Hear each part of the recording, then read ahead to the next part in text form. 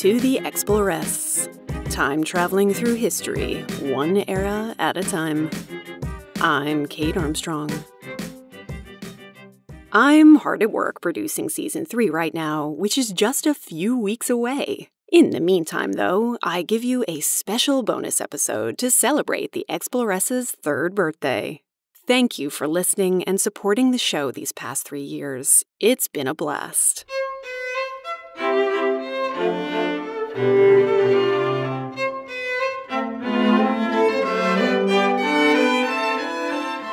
Today's topic links the ancient past with the time and place we'll be traveling to next. It's an issue we tackle in every era, and one the Explorers just loves bringing into the light. That's right, we're talking about menstruation.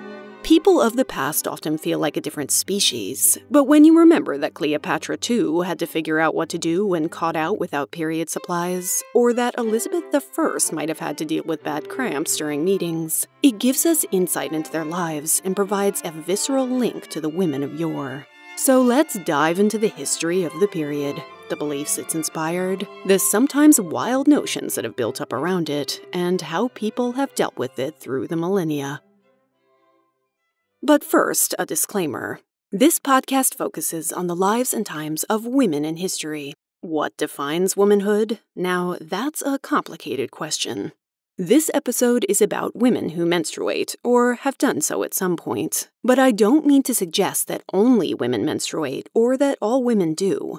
No one should be defined by their anatomy, and identity isn't dictated by the body we have and what it does. When I talk about women who menstruate, I'm also talking about people who menstruate. With over 800 million people doing it daily, and roughly half the world menstruating at some point in their lifetimes, this topic is one we could all stand to explore. So grab some bog moss and some menstrual suspenders. Let's go traveling.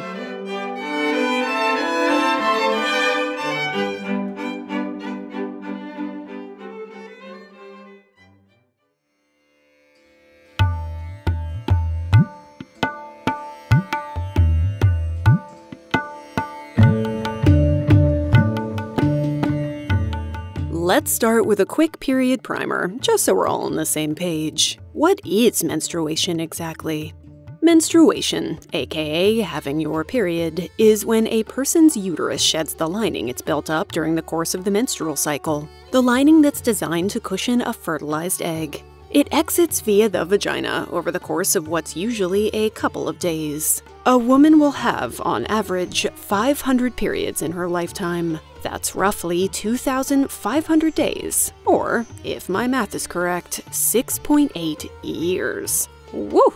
That is a mighty frequent companion. Throughout time, and pretty much the world over, we see cultural taboos about menstruation. Customs and beliefs that make it ritually unclean, spiritually potent, and even dangerous. Lots of cultures have believed it has the power to pollute their surroundings, and specifically, to endanger men. Ancient Greek philosopher Aristotle believed that if a woman with her period looked into a mirror, it would cloud over, such was her force. Menstruation not only affected her eyes, which after all were full of blood vessels, but also had the power to disturb and distort the air around her, forming a sort of angry female cloud. Ancient Romans also feared the mystical power of menstruation. Pliny the Elder, bless him, wrote that if a woman got her period during a solar or lunar eclipse, she could kill a man just by having sex with him. This is an idea we'll see crop up throughout the ages, that period blood has the power to damage a male member. But it could also be a force for good. Kind of. If a menstruating woman hiked up her skirts and walked through a field, she had the power to kill crickets, locusts, you name it.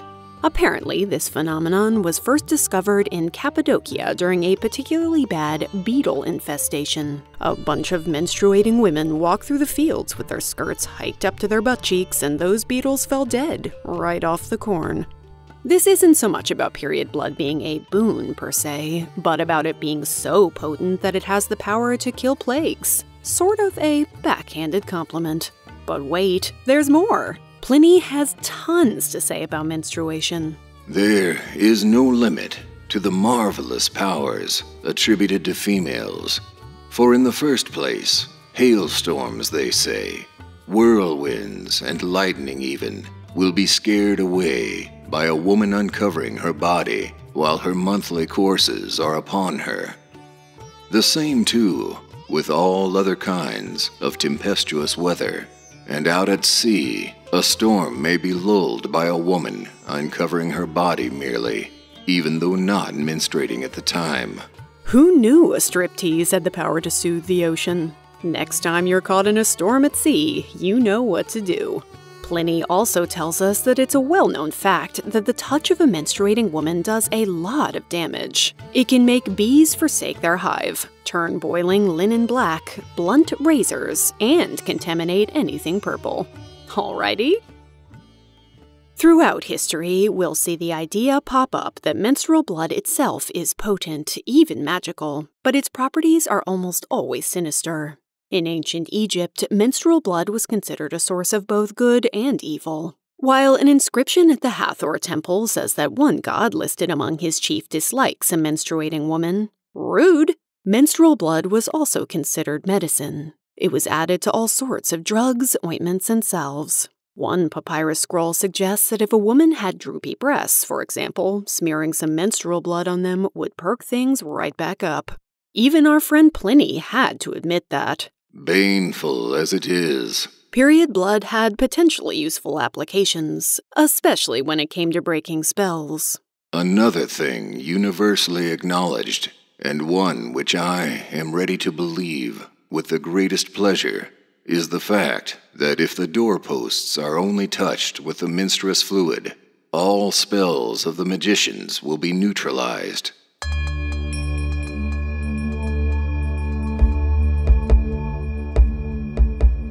It makes sense that period blood is often linked to magic. In times when we understood little about how our bodies worked, the whole thing seems pretty magical indeed. It's unique from other forms of blood. It doesn't clot like a wound, and it can't be stanched. It arrives and departs on a regular schedule and is typically associated with a particular sex. The period has also long been linked to the moon. Etymologically speaking, the word menstruation comes from the Latin word menstruare, or menstruus, meaning monthly, which stems from mensis, or moon. It's been associated with the moon in several religions. Makes sense, given it works on a monthly cycle, and moon deities are almost always depicted as female. In Mayan mythology, menstruation's origin story comes from the moon goddess, whose monthly flow was given to her as a punishment for sleeping with the sun god when she'd been told not to. How dare you? Her blood was stored in 13 jars, where it transformed into snakes, insects, poison, and myriad diseases. Many cultures around the world have seen menstruation as making a person more powerful. In North America, the Cherokee people traditionally believed that menstrual blood gave women special powers that let them destroy their enemies. Her blood makes her potent. It gives her spiritual powers. But that also means she might become a danger to the world at large. It's no surprise, then, that in many cultures, those who menstruate have been kept isolated from the community during their monthlies, sent off to huts to wait it out. This has been painted as something akin to period jail, but anthropological studies suggest this isolation isn't always punishing. These huts have also served as spaces for rest and reflection, crafts and bonding, and a break from domestic demands. In some communities in the Hindu Kush, there's a bashali, a large menstrual house, which serves as a kind of all-female clubhouse. It is a secret and venerated space. It's even considered holy. Some cultures haven't made the period either good or bad, but acknowledged its potent power. Amongst the West African Beng, menstruating women aren't supposed to go into crops, but not because it might hurt the harvest. Mixing biological fertility with vegetable growth might actually mess with her childbearing. In the non-Western world, there are plenty of rituals surrounding a woman's first bleed that acknowledge and respect it. Traditionally, amongst the Asante in Africa, girls getting their first period are celebrated, seated beneath a queenly umbrella and given gifts. The euphemism often used to tell an Asante queen mother that a girl in her community has gotten her first period is a phrase that translates to, "she has been made perfect." The Ojibwe people of North America have a ritual for a girl's first cycle. She fasts from eating strawberries for a full year, marking her transition from childhood to adulthood. It's a time to learn wisdom from older women in the community and to connect to one's ancestors, a link to the future and the past.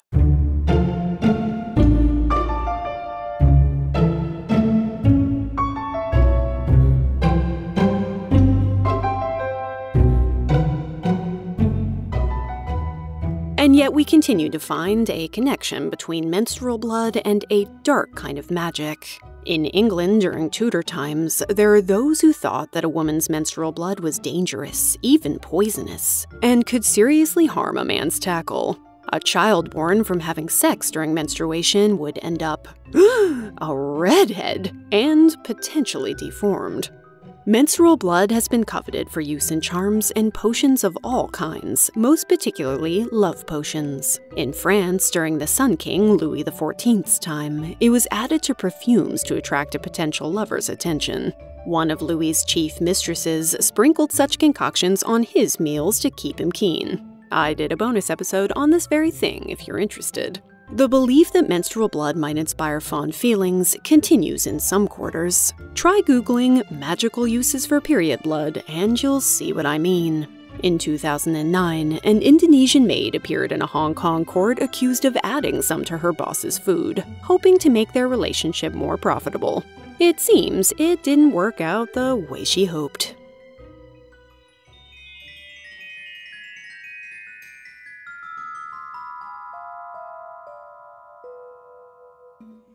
Part of the confusion in past eras about the period evolved from how little we understood the workings of our bodies. In 1540, English physician Thomas Raynauld argued that surely period blood couldn't be evil, as menstruation was clearly an ingredient in fertility. But very few women were writing down anything about periods until very recently.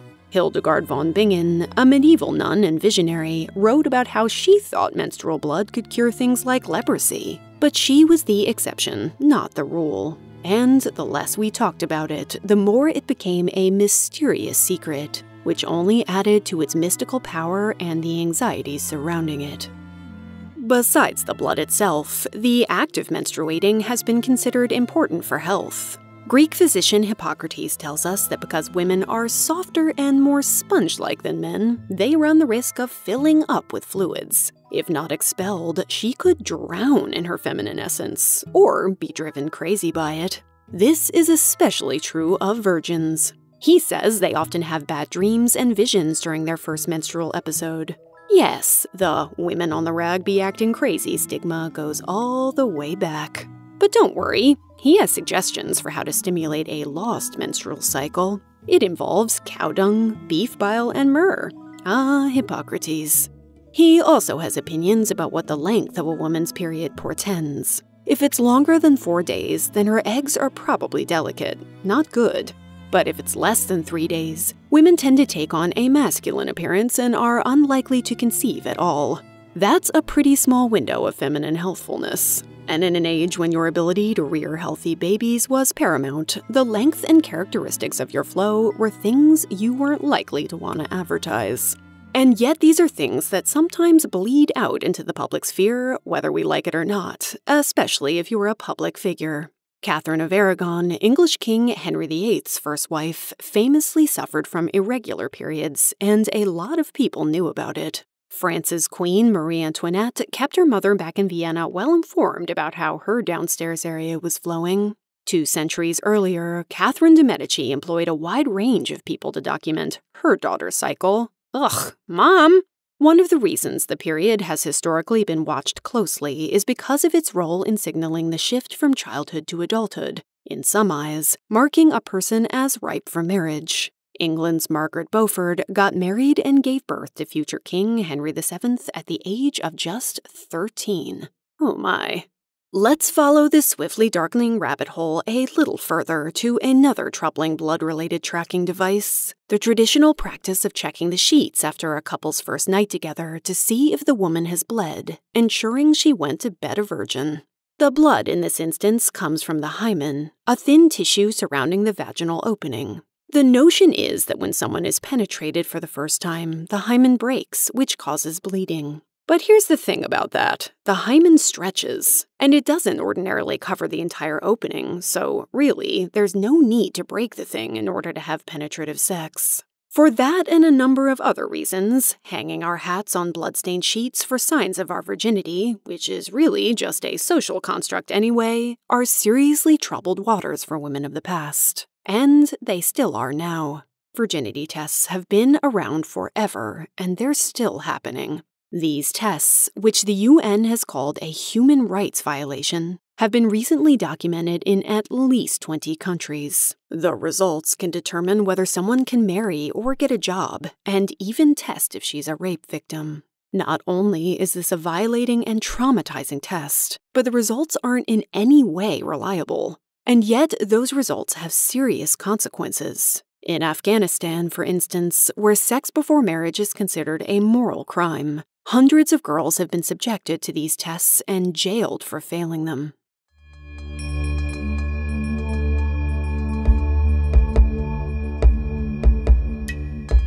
Misinformation has long been a part of the problem. Period blood isn't the body's way of flushing out toxins, turns out. Nothing about it is damaging. It's not even blood, per se, but a mixture of blood, mucus, bacteria, and uterine tissue. Not a magical tainting substance that will kill bugs and destroy all it touches.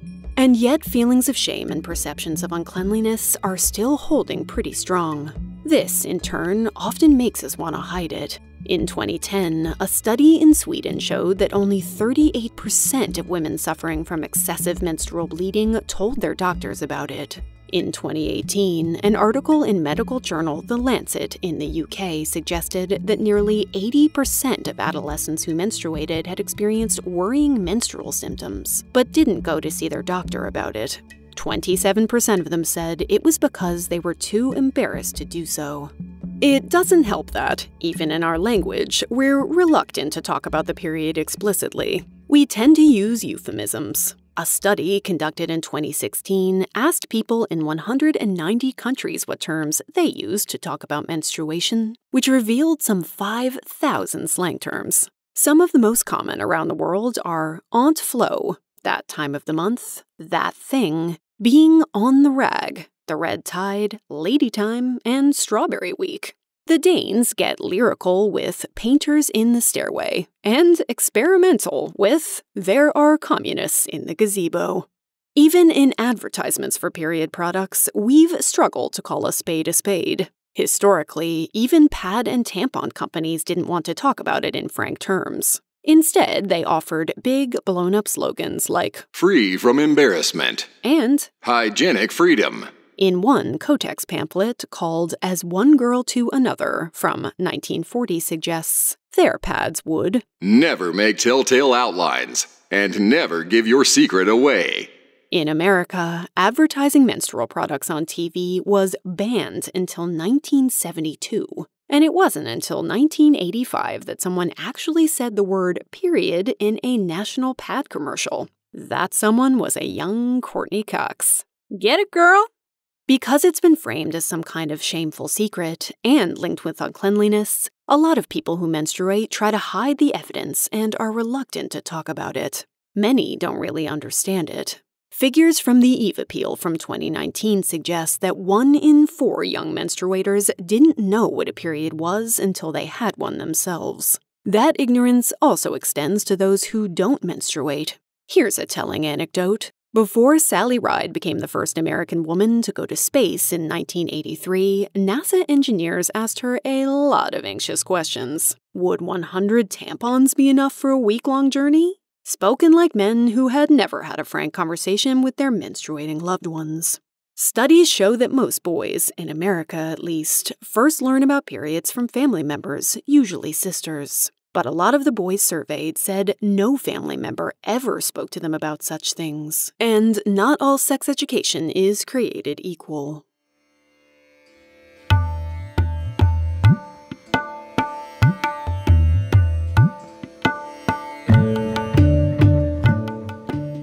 Let's move on from menstruation itself and look at the things we've used to actually deal with it in the moment. To begin, we should acknowledge that people of the past probably had fewer periods than we do. Blame it on poor nutrition, shorter lifespans, and the tendency to have children early and often. And when they did, they didn't have the option of running to the store for a box of tampons. So what, historically, have we used to stanch the flow? We don't have a lot of evidence from the long ago past in terms of what period supplies were used, for many reasons, but it makes sense that those who menstruated were reaching for whatever they had to hand. Mostly, that meant some kind of homemade pad. Ancient Egyptians seem to have had some kind of loincloth situation. We know this because, in a papyrus scroll that describes a list of unpleasant professions, we learn how much it sucks to be a laundryman. Specifically, because he had to handle women's stained underthings. In medieval European times, there was a common type of super-absorbent bog moss. Some think it got its most popular nickname, blood moss, because of its use on the battlefield. But others think it earned its name because of how often it was used to soak up other kinds of blood. But the easiest and most likely solution for pretty much all of history was some form of rag, usually made out of linen. There's a reason that one of our most popular euphemisms for having one's period is being on the rag. These were fairly easy to come by, and then to wash and reuse. Then again, for most of history, women weren't wearing what we consider underwear. So how were they keeping these rags in place? Again, it's murky, as most women were making these supplies themselves at home. But ads that started cropping up in the Victorian era of mail order offer clues to how some might have worked. Most of the commercial sanitary products on offer involved belts that you could attach a reusable cloth to. So basically, we're still working with the Egyptian loincloth situation. These were still in fairly prevalent use in my grandmother's time. If a belt wasn't your style, these ads suggest you try a pair of suspenders, which kept your menstrual bandage where it was meant to be. As you'd imagine, these things could be bulky and pretty uncomfortable. The commercial pad doesn't seem to have really hit its stride until World War I, which spurred a lot of innovation in the realm of bandage technology. The Snafnikins took a page from medieval period history by using sphagnum moss. Grown in the Pacific Northwest, this Portland company processed the moss and wrapped it in a gauze covering. Its packaging even featured a Red Cross sphagnum moss girl, nodding to its connection to wartime field dressing. Kotex napkins, introduced in 1921, were also developed with battlefield technology. They used cellucotton, a wood pulp product enclosed in gauze. Strong marketing meant strong sales, and the sanitary napkin industry really took off.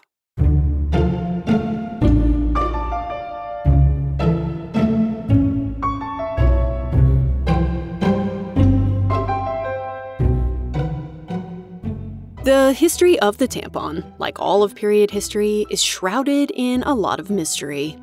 The tampon, as we know it, wasn't invented until the 1930s, but there were tampon-like things around long before that. There's evidence to suggest that women in ancient Rome made tampons out of wool. Whew, itchy. And that Egyptian ladies might have used ones made of papyrus. People have used whatever they had in their parts of the world. Indonesian women have used vegetable fibers, while some in Africa have used rolls of grass. A book about tampons from 1981 says that adventurous Hawaiian women have traditionally used the furry part of a native fern to soak up their business. In ancient Japan, another says they used paper secured in place with bandages, which absorbed liquids so fast they had to be changed 10 to 12 times a day.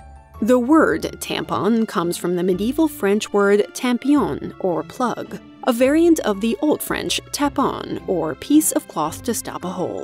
In 1860, author R.G. Maine defined a tampon as a less inelegant term for the plug, whether made up of portions of rag, sponge, or a silk handkerchief, where plugging the vagina is had recourse to in cases of hemorrhage. But most tampons were used not for managing one's menstrual flow, it seems, but for getting medicine into the cervical region, and for contraception. In 1880, U.S. gynecologist Paul Mund described 8 different uses for a vaginal tampon: retaining the shape of the cervix, say, or helping with a prolapsed uterus. Only one of those 8 was for the absorption of fluids. Menstruation wasn't mentioned in his work at all. In the 1870s, ads started appearing for Britain's Dr. Aveling's vaginal tampon tube, a complex contraption that involved an applicator made of glass and a glycerin-soaked tampon made of cotton and wood. Go gently there, time traveler. The British Medical Journal wasn't clear on who was meant to use this device, women at home or their doctors. Into the early 20th century, nurses were using tampons, defined as a plug of antiseptic wool wrapped in gauze with a string to help with removal, for clinical purposes. They were meant to break open the little capsules of antiseptic liquid that came with them before ramming them home. They were most often used to treat wounds and infections, and usually couldn't be found outside a hospital. And then came World War I. The same innovations that fueled the commercial pad industry also inspired a rethink of tampons. There's a wonderful myth about the guy who almost invented the tampon in the 1920s. A Kimberly-Clark employee named John Williamson poked some holes in a condom, stuffed it with the materials used to make pads, and went to his dad, a Kimberly-Clark medical consultant, to pitch it as an insert for menstruation. Dad, horrified, told his son, "Never would I put any such strange article inside a woman."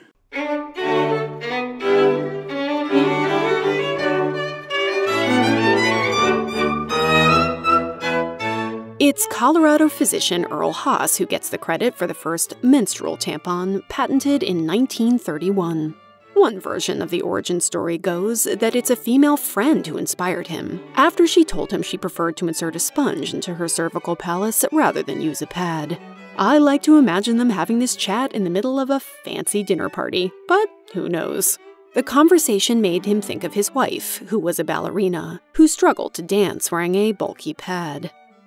A lot of women in the 19th and early 20th century didn't bother going to their mostly male doctors about anything period-related, even menstrual pain, because they knew what he'd say, that they were probably her fault. In 1850s America, one doctor attributed period complaints to prurient incitement of passion-stirring pictures, statues, music, novels, and theaters. Another blamed a premature menstrual flow on a woman's having gone into the city and eaten too many exciting foods. Maybe you shouldn't have had so much pasta, lady. After all, as a 1920s Kotex booklet called Preparing for Womanhood says, menstruation causes less muscular strength, less steadiness, and even less mental efficiency. Thousands of years beyond Pliny and Hippocrates, all that stuff about how periods make people weak and potentially unsound of mind was still being passed around. Mr. Haas knew he needed to combat these beliefs by coming up with a method by which someone could insert the tampon without risking any such calamity. He took his inspiration from the telescope, creating something that a woman could insert without ever touching her sensitive region. It's interesting to me that we think a man could have invented the tampon. Really, all he ever did was find a way to profit from it. Later, a lady named Gertrude Tendrick bought his patent for $32,000. She expanded production from sewing tampons at home to creating the first commercial tampon brand, Tampax. The name was a mashup of the word tampon and vaginal packs, the phrase most often used to describe feminine hygiene helpers at the time. Pads remained the most popular option, but by the mid-1940s, tampon use had expanded fourfold from where it started. Around that time, a German gynecologist named Judith Esser-Mittag developed a digital, aka applied with just a finger, tampon that would come to be called the OB tampon.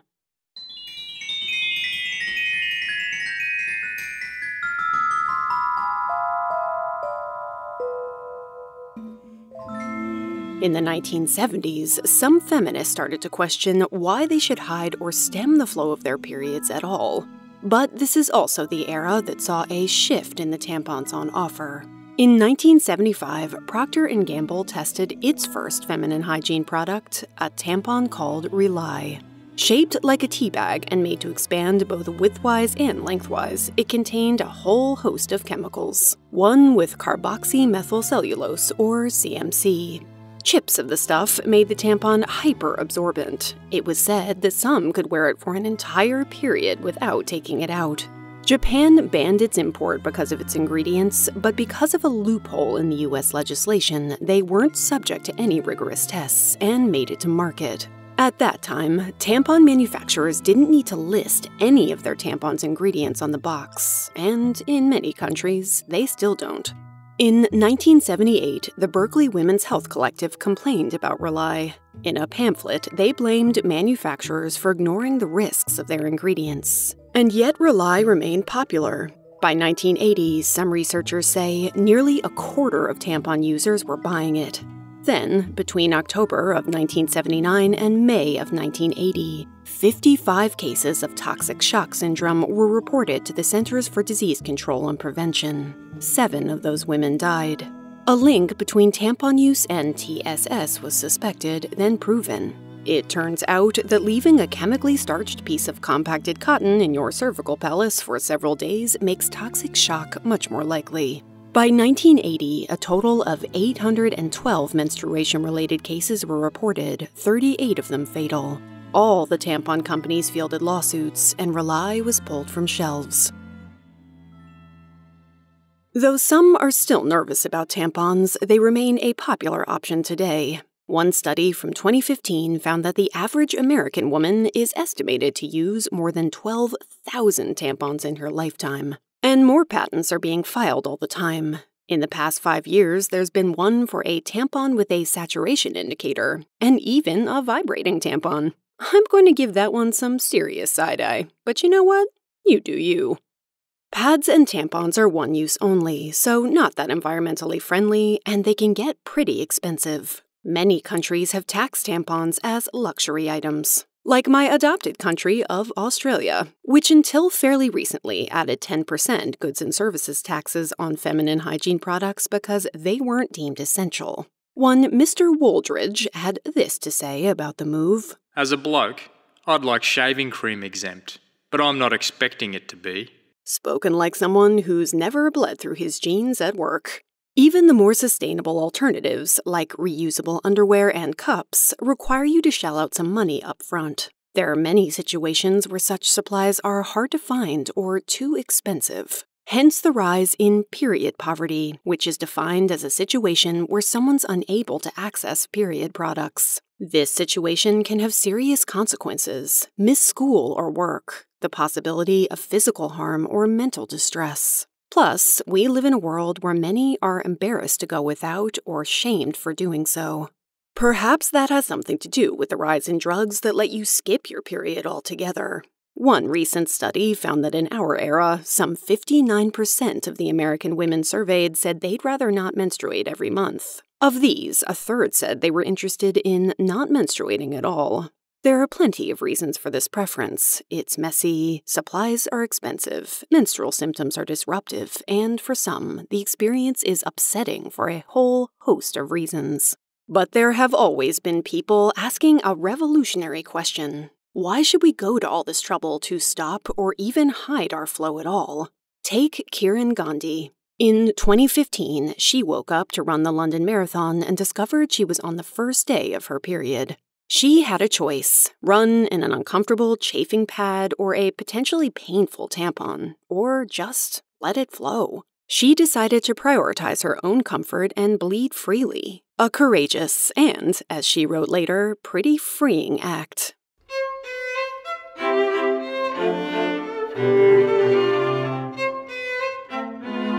There's a lot more to say on this topic, of course, and it's one the Exploress will keep on coming back to. Given the misunderstandings and anxieties that our silence on menstruation has spawned, I think we should all talk about it more than we do. That's why I'm here, proudly sharing historical period facts. I hope you'll go forth into the world and do the same.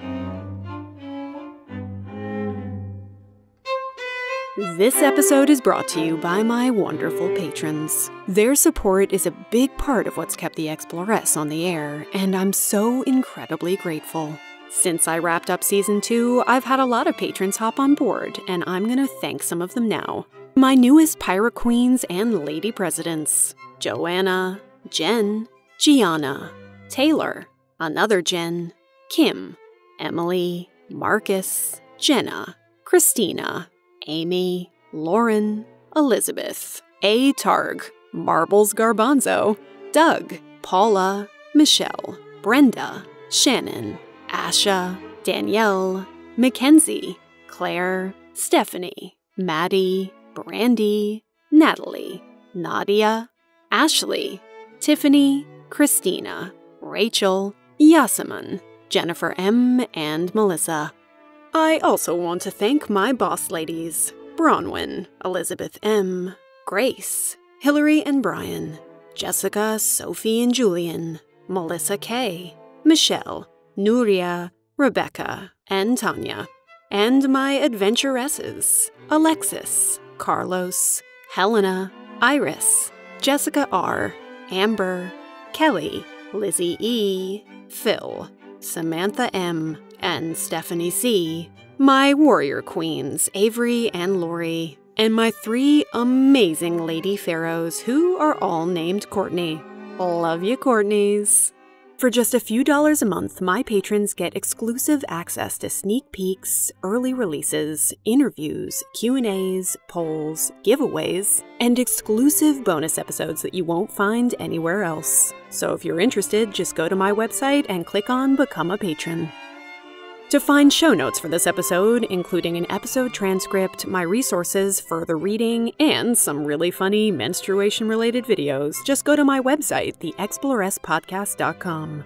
You can also find me on Instagram, that's my main social media game, at The Explorers Podcast, on Twitter at The Explorers Pod, or on Facebook. Thanks as always to Mr. Explorers for my theme music and logo. And thanks to the following for their vocal stylings: my brother John Armstrong, Paul Gablonsky, aka Mr. Explorers, and Dan Johnson.